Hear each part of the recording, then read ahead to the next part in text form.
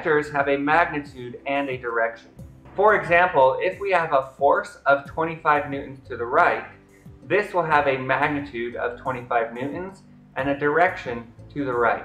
We may want to add that vector to another vector that is 35 newtons to the right. When vectors are parallel to each other, we can simply combine them. So 25 newtons to the right plus 35 newtons to the right is equal to 60 newtons to the right. We should also note that if our vectors are pointing in opposite directions, but still parallel to each other, we simply subtract them. If, however, our vectors are not parallel to each other, we must determine their vector component. If we have a vector that is 25 meters per second at a 45-degree angle, we can break it down into its two components, the component in the x direction and the component in the y direction.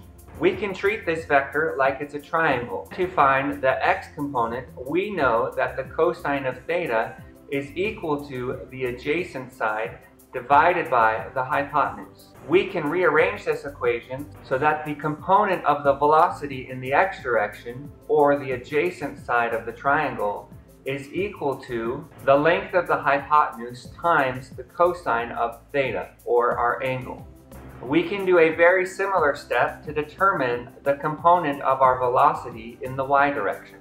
We know that the sine of theta is equal to the side opposite our angle divided by the hypotenuse. We can rearrange this equation to determine the component of our velocity that is in the y direction.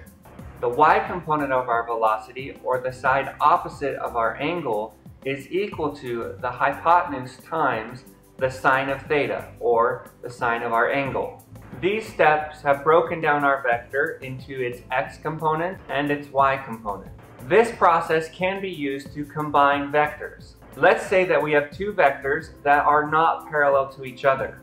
Our first step is again to break them down into their x and y components. Now we can combine the two vector components in the x direction and the two vector components in the y direction. This will give us a resultant vector in the x direction and a resultant vector in the y direction.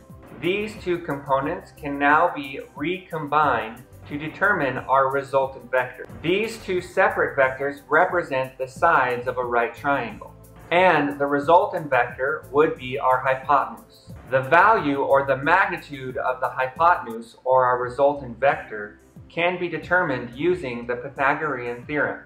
A squared plus b squared equals c squared, where the a and the b are our x component and our y component. The hypotenuse is equal to the square root of the sum of the square of the two sides. Once we complete this math process, we will know the value or the magnitude of the hypotenuse and the magnitude of our resultant vector.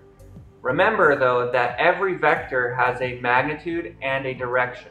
The direction or the angle of our resultant vector can be determined using tangent properties. We know that the tangent of theta, or an angle, is equal to the opposite side divided by the adjacent side.